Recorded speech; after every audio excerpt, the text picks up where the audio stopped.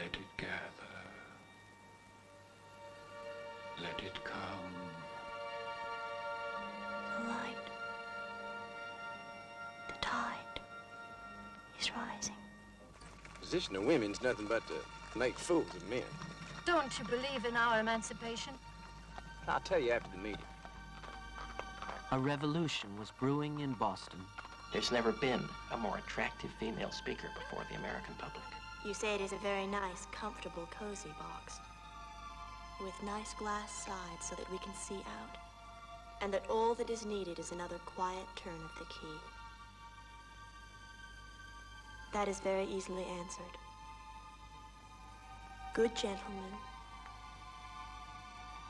you have never been in the box, and you do not know how it feels. Verena? Is that her name? If you ask me, I think she cares as much for the rights of women as she does for the Panama Canal. An intense tug of war was also taking place. Will you be my friend? My friend of friends, forever and ever?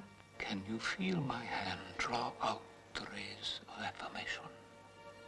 Have you got that, Mr. Pardon? Olive's told me about you. That you're a great enemy to our movement. If you regard me as an enemy, it was very kind of you to receive me. I dare say you don't like the idea of her marrying at all. It would break up a friendship that has so much interest for you. You seem to think that I control Verena's actions and her desires, and that I'm jealous of any other relations she may possibly form. To renounce everything, to give up everything, yourself, your life. Are you ready for it?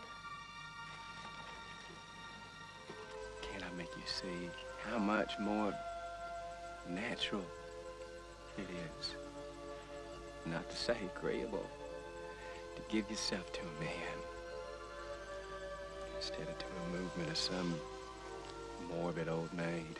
He's an enemy. An enemy